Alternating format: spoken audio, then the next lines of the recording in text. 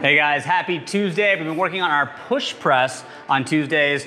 We've been doing relatively higher volume reps. Today we're gonna be lowering that down, working on some heavier weights, less reps, okay? So for this, setup is critical here. So when we come out of the rack, okay, we wanna have the weight really sitting on our shoulders, not out in our hands like this, right? So take your time to try to mobilize and get that bar sitting on the shoulders, okay?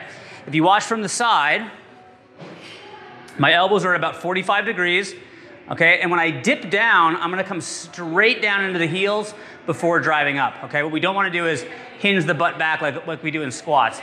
It's nice, tall chest, sitting straight down. So as I drive up, I get as much power straight up as I can into the bar, okay? So if you're doing multiple reps for the first couple sets, take your time, reset, big breath,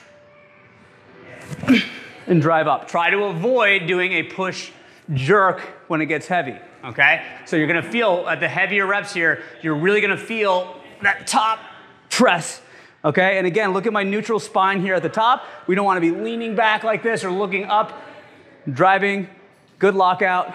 That's gonna be our strength for today, all right? So some heavy push press. From there, we're going into a fun kind of chipper style workout.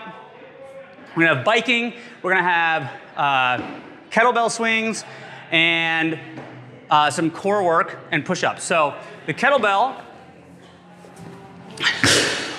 swings are gonna be overhead swings as the prescribed movement, or we can shorten the range of motion. So the full thing, thinking hinging the hip back and coming overhead.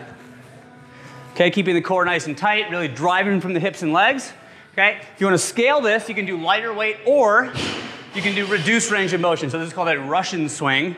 A little bit easier if you're just learning or using a heavier weight, okay?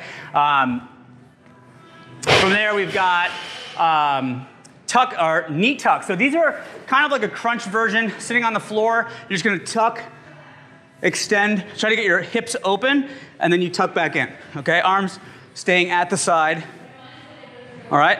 From there, we also have push-ups. Now, push-ups are gonna be one of the biggest challenges here because it's a lot of reps. So we wanna make sure that we have that nice range of motion, ideally a straight line from the shoulder all the way down to the ankle, every time my chest touches the floor and every time I lock out, okay? So we prefer to try to keep a straight line on this versus going to your knees.